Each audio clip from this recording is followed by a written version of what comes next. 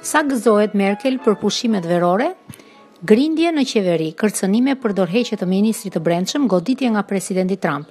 Por Angela Merkel tregon në konferencën e shtypit të verës se qetësinë e saj nuk e prish asgjë. Duhet të ngjiste shkallët për në konferencën e shtypit një njeri krusur me rrath të zi poshtë syve që mezi e gjen fuqinë të ecë?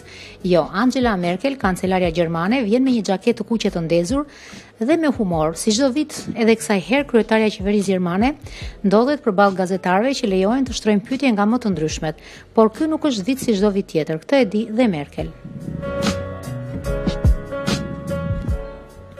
E qetë dhe e çliruar pas javëve të mundimshme. Gati për ditë e godet gënjen ose e fyen presidenti Trump kancelaren. Edhe në Europë, të cilën Merkeli do ta shohë të bashkuar, ka më shumë grindje se kur më parë. Madje edhe brenda vendit, grindja me CSU-n nga Bavaria për politikën e azilit gati solli dështimin e qeverisë gjermane.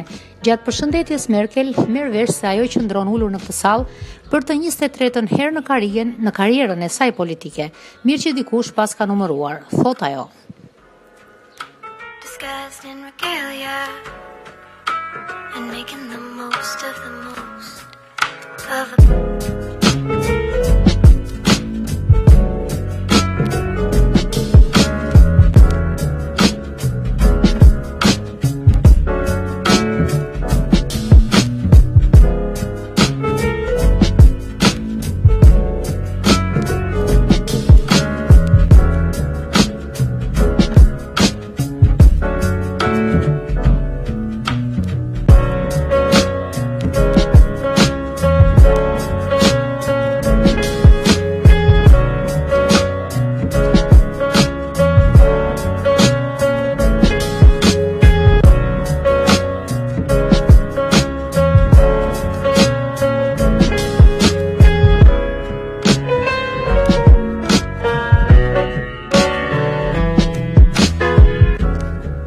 Maybe you're in Australia, maybe even on the coast, disguised in regalia.